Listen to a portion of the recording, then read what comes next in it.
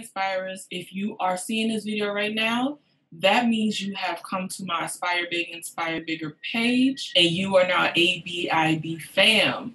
Welcome. Make sure, if you have not already pressed that follow button, that you do that for me. Another very important thing I need for you to do is click the link in my bio to subscribe to my Aspire Big, Inspire Bigger podcast. I have so many important guests that I've spoken to already, and so many important guests lined up to just share gems with y'all, give you inspiration. This podcast is not about gossip. It's not about frivolousness.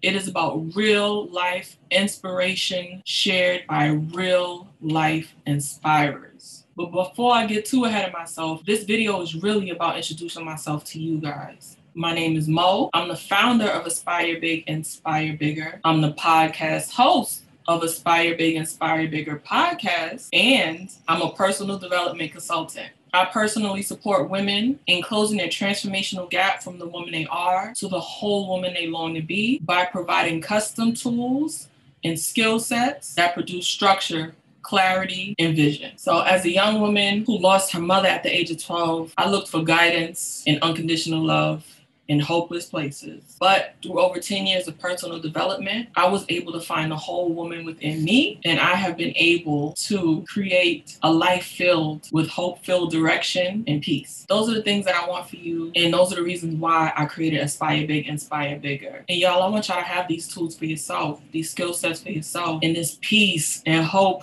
for a great future for yourself. And it's no secret that it takes hard work and dedication to get these things in your life. But the most important thing is having support, encouragement, and a community. And y'all, Aspire Big, Inspire Bigger is that community. So today, make sure you follow Aspire Big, Inspire Bigger, and make sure you subscribe to Aspire Big, Inspire Bigger podcast. Let's build this community together, y'all. Later, y'all.